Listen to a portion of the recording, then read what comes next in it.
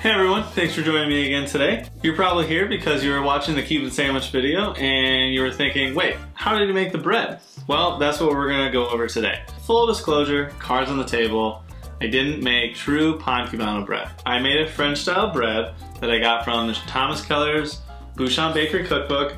This guy right here, it's a fantastic cookbook. A lot of great recipes in here. I suggest picking it up. Now, there aren't too many big differences between French bread and a pan cubano. It's mainly the scoring, whether you make a true pan cubano or a French bread. Either way, it's gonna make a really great Cuban. So I hope you enjoy this video and enjoy the bread.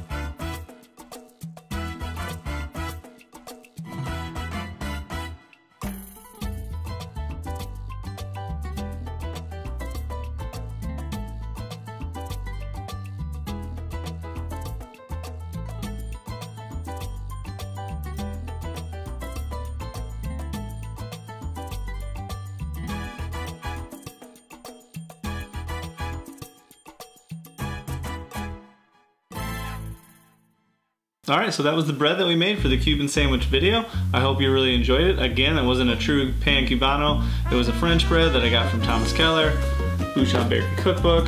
Worth a look. Great bread, great book. Let me know what you guys like. If there's a certain bread you like for your Cuban sandwiches or just a bread you like for your sandwiches in general, let me know in the comments down below. Getting some value out of these videos, do me a favor, hit that subscribe button. Really helps me out, helps the channel grow, and stay tuned for more great content.